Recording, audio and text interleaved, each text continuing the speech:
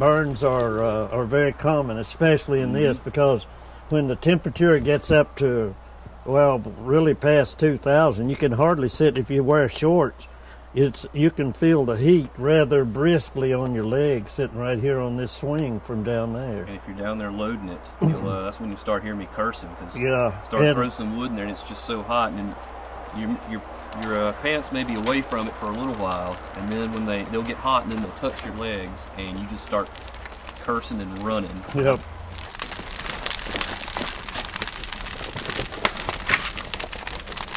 And if you're dumb enough to do it without, clothes over your hair like that, it'll burn all the hair off your hands and arms, and it smells.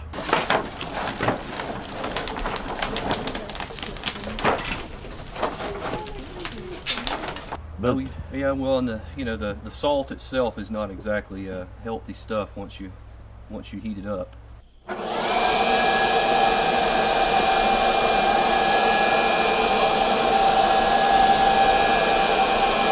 Especially if the wind's blowing a little, like it is today, and blows the hydrogen chloride gas that's coming out of the kiln back on you, that's not good. It'll sort of irritate your lungs.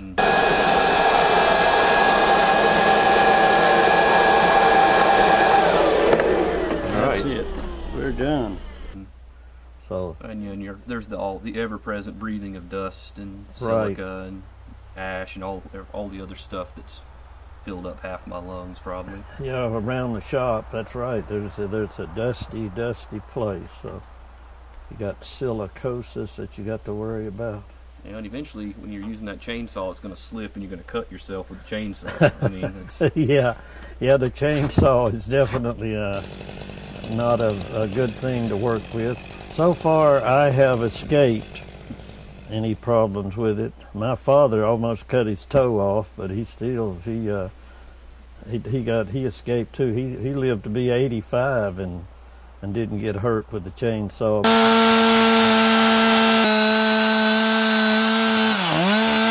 I fight back quite hard. I know. There are old loggers and there are bold loggers, but there are no old, bold loggers.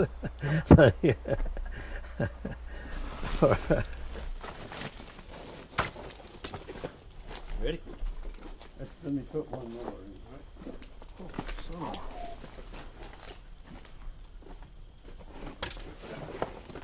Better be.